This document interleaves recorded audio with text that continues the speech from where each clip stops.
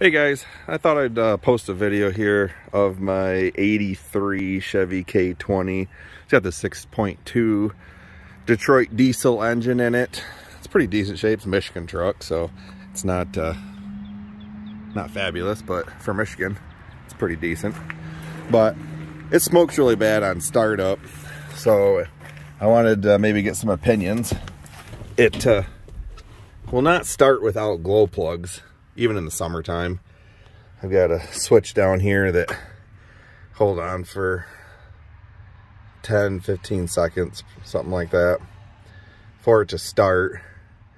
Normally it doesn't start too hard, even in the winter time. It's probably about 45 degrees out today. Even when it was about 20 degrees, it wasn't too hard to get it started. But it smokes really bad.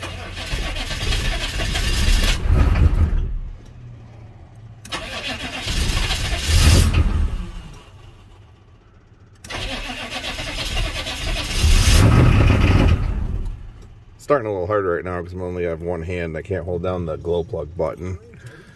But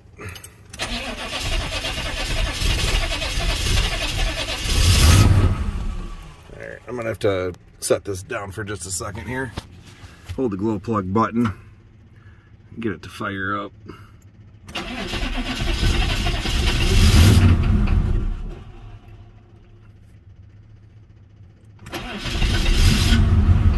There we go. Alright, now she's running. Runs rough at first, but as you can see, it smokes. And this is what it does till it warms up. Smokes pretty bad. Smokes up my neighborhood.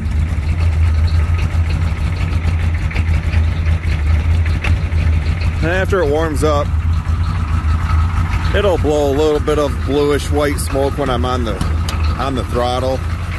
Not a ton, but it does.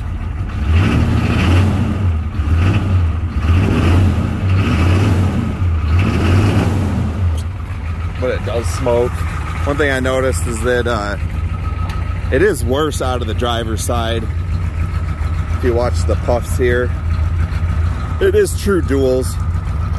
It doesn't smell like coolant or anything, but it burns your eyes. As you can see, really the driver's side is the worst. I'm thinking injectors. But I don't know what I want to do with this truck. I mean, like, it just smokes you right out. I can't even breathe. I'm trying to decide what I want to do with this truck. I've really thought about just LS swapping it. I'd like to do a Cummins swap, but it's just too expensive. And I don't really want to mess with trying to figure out a transmission. I don't really want it to be a manual. So I'm trying to decide, do I want to put money into this engine? Do I want to LS swap it? So any opinions would be nice. Anybody who's got a square body.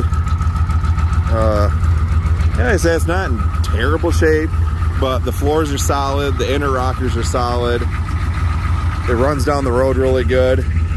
It's got decent power, but as you can see, especially the driver's side, it just smokes you out.